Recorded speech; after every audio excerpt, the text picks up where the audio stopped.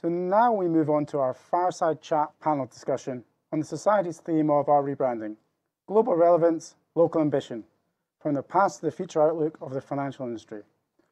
Panel discussion is moderated by Dr. Jimmy Jim, CFA, Head of Global Markets, ICBC Asia. Jimmy is a true investment veteran and a former Society President and current advisor of CFA Society Hong Kong. I'll pass you over to Jimmy, who will introduce the participants of this evening. Thank you very much. Good evening to you all. It's really my pleasure being the moderator of this fireside chat. We don't have the physical fire, but we have a fire in our hearts. So let me, introduce our guests today. They are the veterans and experts in the industry. On my left, Mr. Calvin Zhao, a young entrepreneur and founder and CEO of Wizpresso, a financial search engine that has a client base of global investment banks, law firms, and also local SME enterprises. Calvin is also a fintech lecturer at the Hong Kong University and is recognized as the top AI player by the EVNet, IFTA, and ICT. Further to my left, next to Calvin, is Ms. Dr. Cheng. Is the Executive Director of Financial Services Development Council, who was named the CEO of the Year in Hong Kong for 2 years by Asia Asset Management. In our industry, we all know him, so he's such a famous person. Dr. O has been devoting great efforts in talent development initiatives. And then move to my further left, our old friend, Mr. Paul Smith. Now he's the CEO of the Warlencourt, where he works with an independent corporate director for investment funds, financial technology business, and private wealth managers. Paul was also the former president and CEO of CFA Institute. And today, we also have 2 guests from abroad. From Singapore, we have Mr. Eric Sim, a former banker, speaker, and founder of the Institute of Life, a training institute with a mission to train young professionals to be more successful at work and in life. Eric is also the most followed CFA charter holder on LinkedIn. He was recently named LinkedIn Top Voices 2020 in Singapore. I heard that he has more than 2 million followers. Wow. A big KOL. Okay. Thank you. From Beijing, we have Madam Jane Shao, founder and president of Lumiere Pavilions Limited. It's a cinema investment company focusing on the development and operation of high-end cinemas in China. Cheng has also served as the board of governance of CFA Institute. She was accredited by Forbes as one of the 15 power women to watch in Asia. Now we can watch her in our screen. Okay, great. So we are going back to focus on our theme tonight, from the past to future outlook of the financial industry. I would say, in the old ancient days, when we talk about investment, we focus on risk, return, and liquidity management. And with that, we see the framework further enhanced by adding in more elements, such as the global investment performance standards, and also we talk about the use of derivatives for the portfolio overlay. But today, the world is not the same. Like today, we put on the mask. So today, the investment world is very much driven by technology and theme-based investment, namely the fintech. So Mr. Hui, the secretary, already mentioned a lot of it. We have the AI, we have the blockchain, cloud computing, big data, and also compliance. So RegTech and ShootTech becomes a very hot topics right now. ESG, always promoted by the CFA Institute, is about the climate change, CO2 emission, green financing, etc., making our world better. And we're also seeing quite a lot of regional policy support. In Hong Kong, we always focus on the Greater Bay Area initiatives. We also talk about more issuance of green bonds and Islamic financing. So today I'm going to turn to my panelists for a few specific questions. I go to Cheng Shao from Beijing first. Actually, recently we heard about Hong Kong and also cities in China. Like the GDP of Shenzhen's already surpassed Hong Kong, and also I heard from the my friends in Japan, they're going to replace Hong Kong as the financial centers. But my question to you is Hong Kong really a laggard in terms of the financial market development when comparing to China and other centers in the world? And also, what are the challenges or opportunities for Hong Kong? So James, so I would like to pick your brain.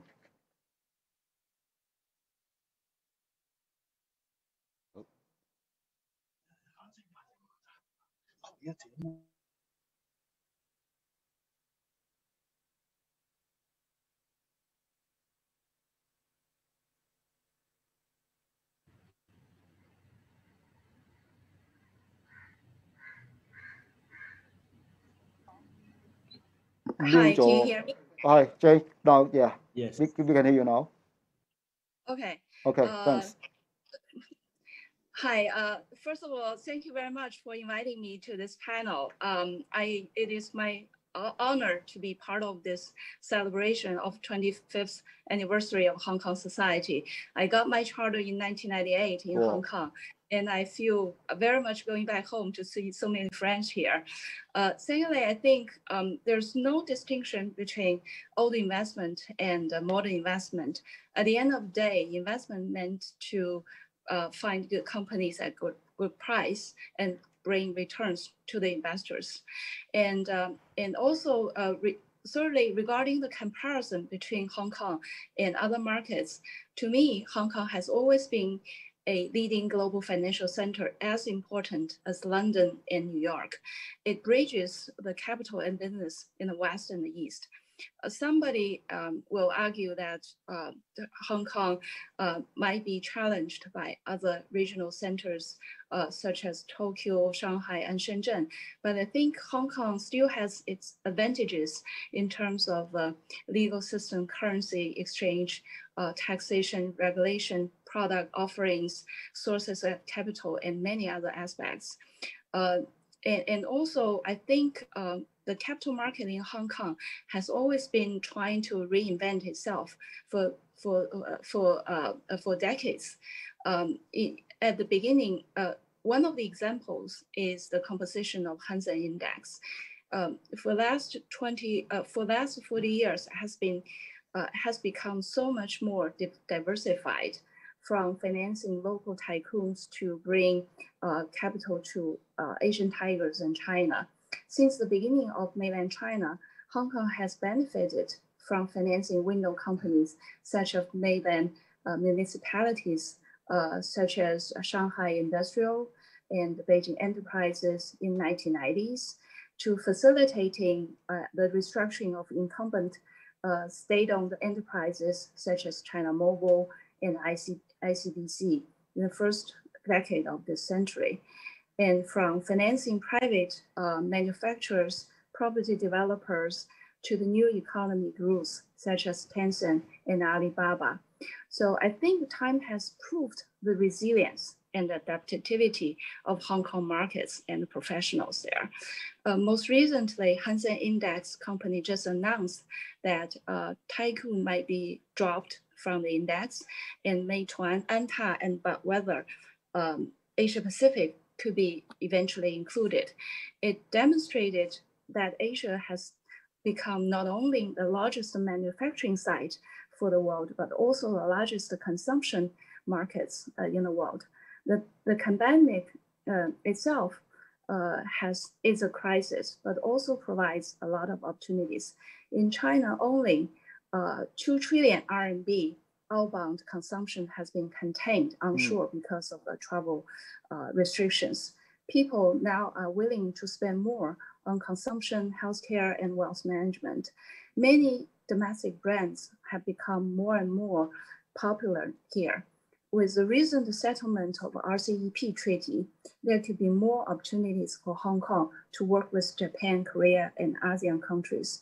Meanwhile, I think the return of China concept companies seeking for dual listings in Hong Kong other than US will also bring more high-tech and internet companies to Hong Kong Stock Exchange. I was part of Peking University Entrepreneur Club not long ago. Some of my club members had their dual listings in Hong Kong. There are New Oriental Education and Wuxi Pharmacy. So I think I have a very strong confidence in Hong Kong. And I think there'll be another 25 years and more of great success for Hong Kong as a capital market and for Hong Kong CFA society. Thank you. That's great, Cheng. So I ask you one personal question. Are you going to bring your company to IPO in Hong Kong in the future? I wish. That's good to hear. So we have more opportunities, as you mentioned. So I guess it's very important, we stay positive, and also the CFA members to work together to, foster our business and make Hong Kong a better place for business. So I turn my face to Paul, who's been in Hong Kong long enough. I call you a local, and I would like to get your perspective on how Hong Kong can do better to advance our financial industry, and also what are your recommendations to do with the key challenges going forward. Of course, you have to talk about the challenges. Right. That's obviously the fastball tonight, Jimmy. Thank you. Jane, it's lovely to see you. I haven't seen Jane in a long while, so it's great to see her there. And I just wanted to thank Richard and all the board of the society here for getting this done. For 5 years, I laboured away. I had to retire, and we had to get someone decent in to do my old job, Marg, to get this thing done. So now you've got a decent CEO. That was accomplished. So I'm absolutely thrilled about that. I think the world that we now live in is as Mr. Hui said, it's very, very different to the one that was. In the old days, I think Hong Kong had a very fast-paced, adaptive type of a model. And I think we are faced at the moment with enormous opportunity, whether it's the Greater Bay Area or China's growth in general. But to access that, I think we have to have, the challenge is better coordination with Beijing and amongst the various authorities here in Hong Kong to be able to properly access that. And I also think there's a mindset change that we need to think about here in Hong Kong. Jane used the phrase global financial center. I'm not sure that has any relevance anymore. And I think we need to think a little bit about that, in that New York is not a global financial center. New York is America's financial center, and it helps American companies do business globally, and it helps international companies do business within America and access the American capital markets. Since Brexit, London is exactly the same. London is no longer a global financial center. And I think Hong Kong is faced with exactly the same challenge. We are not a global financial center. We are now, obviously, part of China. And we have to face up to the reality that means, that we are China's financial center, hopefully, and we will play a role internationally, intermediating between international companies who want to access China and Chinese companies that want to access Western capital. And that's a great opportunity. But to embrace it, we have to have strategy and coordination with Beijing, but also here locally between the FSDC, and we'll hear from Dr. Rao in a second, the HKMA, the SFC, and the Hong Kong Stock Exchange. And that we have never had before, really, frankly. So I think that's the biggest challenge, is how do we design a framework within which we as financial services professionals know the products and services that are going to be offered going forward. And I think today it's what I would describe as ad hoc development. It's we do things in in family office world, we do things in the OFCs, we do things with limited partnerships. But what we really need to say is what is going to thrive best in that community. And I'm very interested in Calvin's remarks because I too am involved in some fintech businesses. Yep. And frankly, the support that those businesses get is not enough. If Hong Kong really wants to be a fintech center, it's got to do a lot more than that in terms of taxation, regulation, and government support.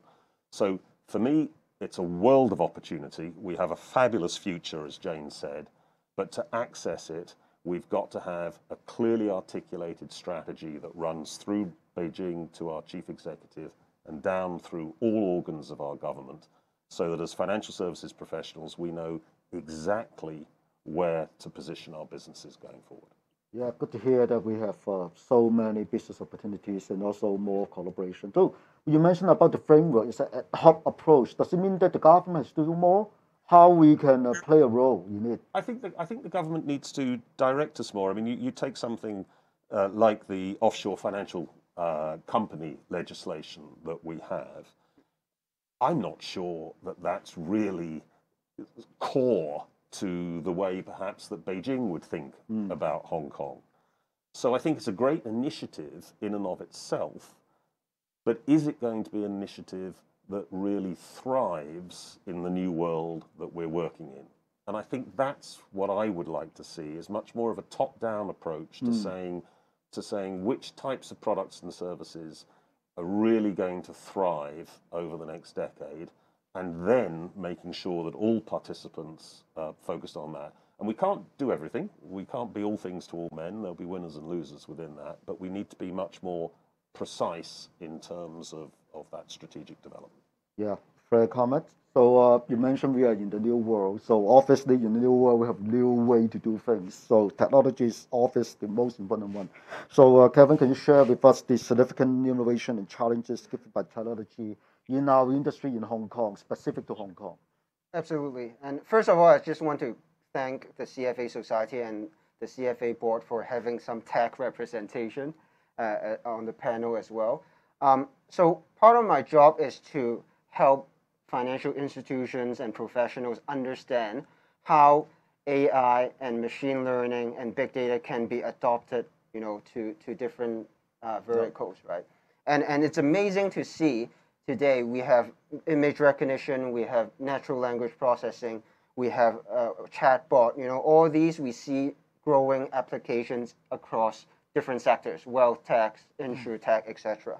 But I think to many people, and especially people outside of finance as well, it's still a very black box, mystified concept. And I think there are three, challenges we have to tackle also in Hong Kong. So first is about building trust, not just on the technology, but also the practitioner of these technology. A lot of these companies are startups like us, have not been around for a long time. So how do you build that trust? And that trust is not only a startup-client relationship. It's also an investor-startup relationship. So when we talk about a seed round in Silicon Valley, that's about 1 to 2, even sometimes $5 million US. But in Hong Kong, it's probably half of that. It's showing that it's still at the beginning of the journey, and building that trust on how we can grow this sector together. It's very important. Now the second thing is now about evangelizing the use of these technology. So having more use cases. No one wants to be the first, and that's very hard for fintech as well, because finance, it's about managing risk, and innovation sometimes is about taking risk. So how can we get the first use case out and really make it work, or learn from the mistakes, be able to accept both outcome, right? And then the last thing is then the support, right? How can we build the right regulations, but also the attitude, the culture, as well as mutual understanding on data protection, right? Because the first thing that people ask us about AI is, hey, am I sharing the data? Is the data yours, right?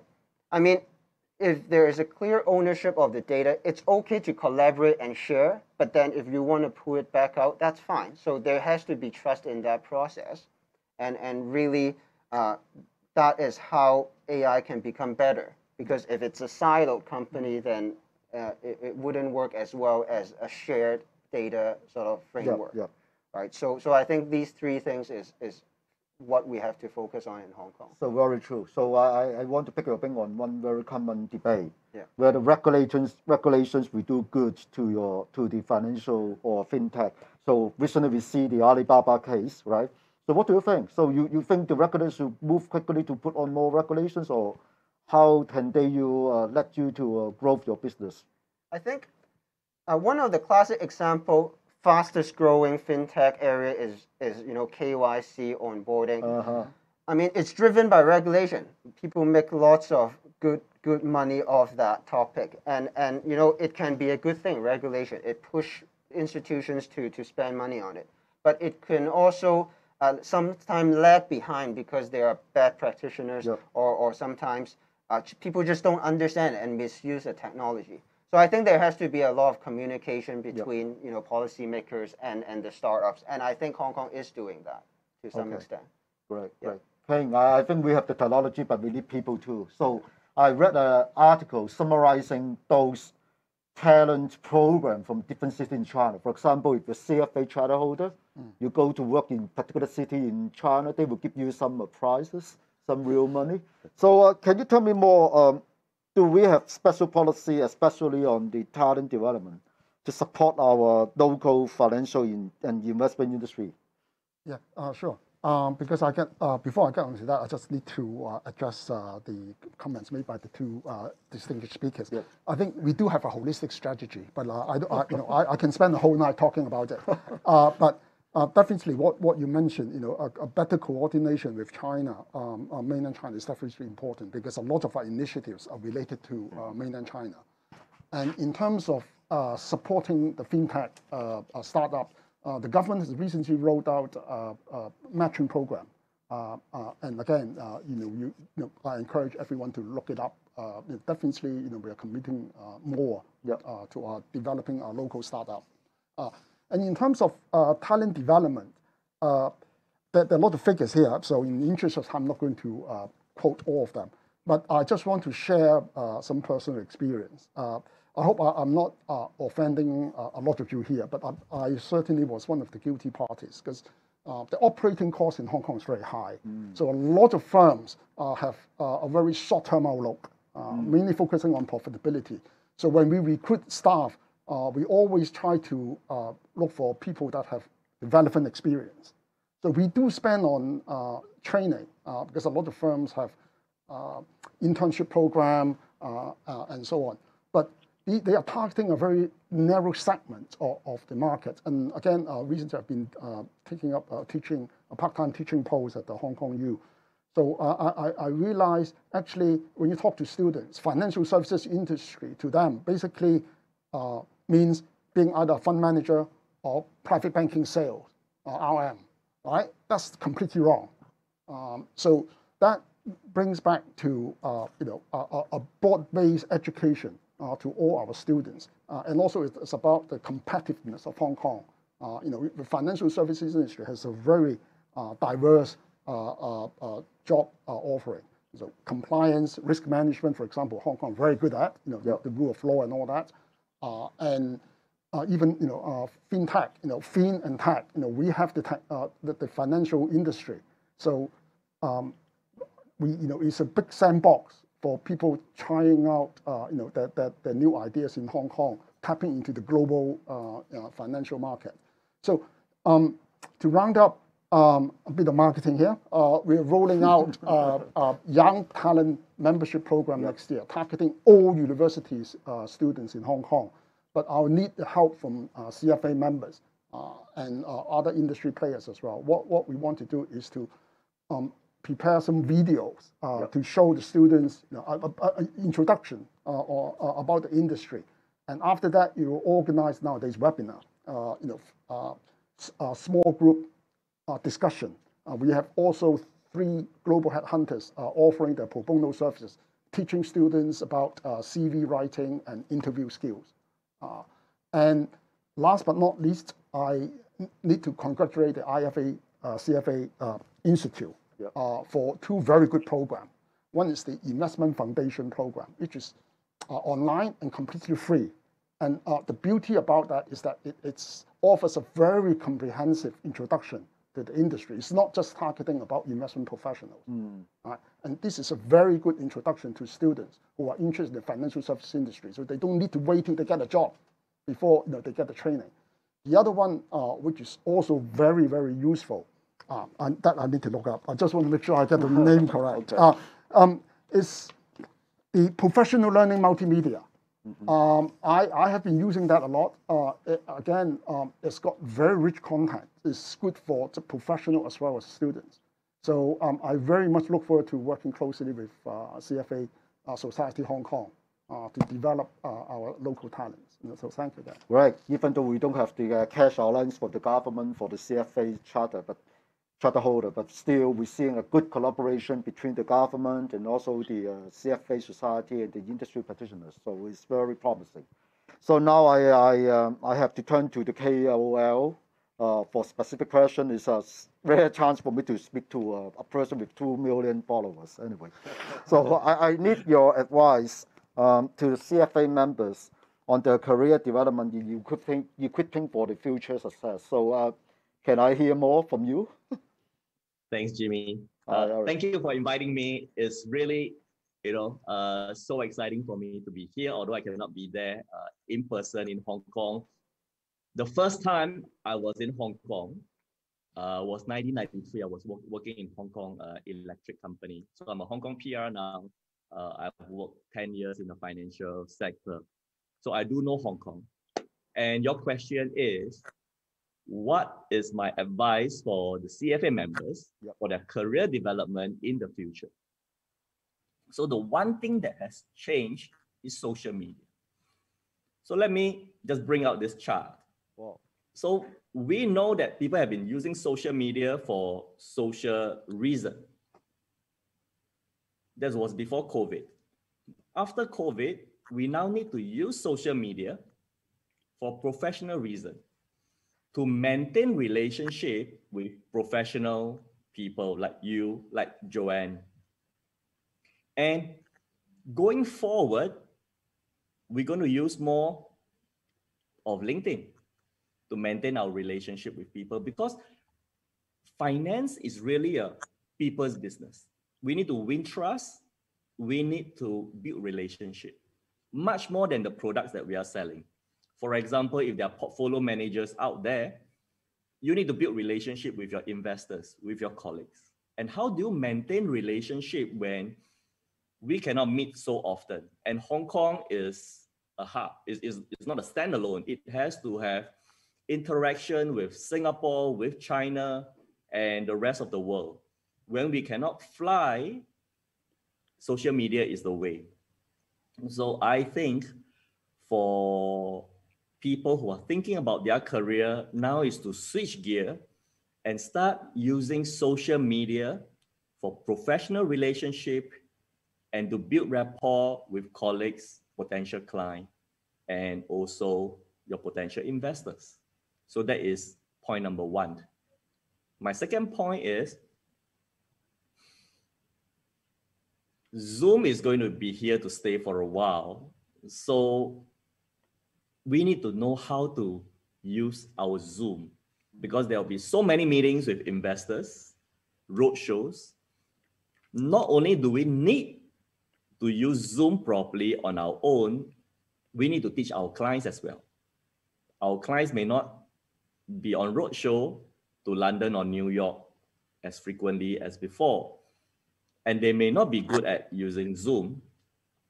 So we need to teach them. Before that, we need to make sure that we are good. So the way we look, we sound on Zoom is very key for our career. And for those who are starting out, who are trying to get jobs in finance sector, where interviews are now done via Zoom, so how clear is your audio becomes super key. more important than the product knowledge, more important than your knowledge of the financial sector. So these are my 2 tips.